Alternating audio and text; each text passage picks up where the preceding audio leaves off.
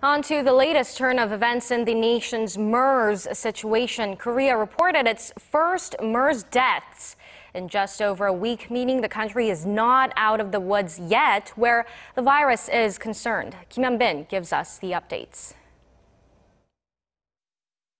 2 people died from MERS on Wednesday, raising the death toll to 35. The health ministry said Wednesday the 2 people had been in what it deemed a high-risk group. They were the first deaths from the disease in 8 days. One of the deceased was a 50-year-old with a pre-existing condition, while the other was a person in his 70s who was at risk because of his old age.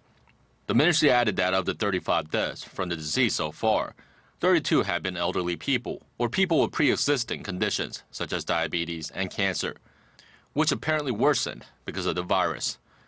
On a more positive note, there have been no new infections reported over the past 3 days, leaving the total number of people diagnosed with the disease at 186. Of that, 32 remain hospitalized, while 119 have been discharged following full recoveries. Since the MERS outbreak on May 20th, over 16,500 people have been put into isolation for possible infection.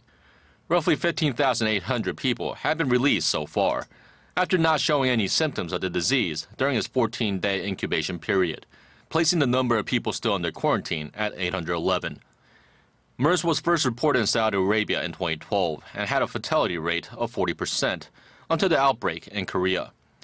With the latest deaths, the fatality rate of MERS in Korea has risen to a little less than 19%.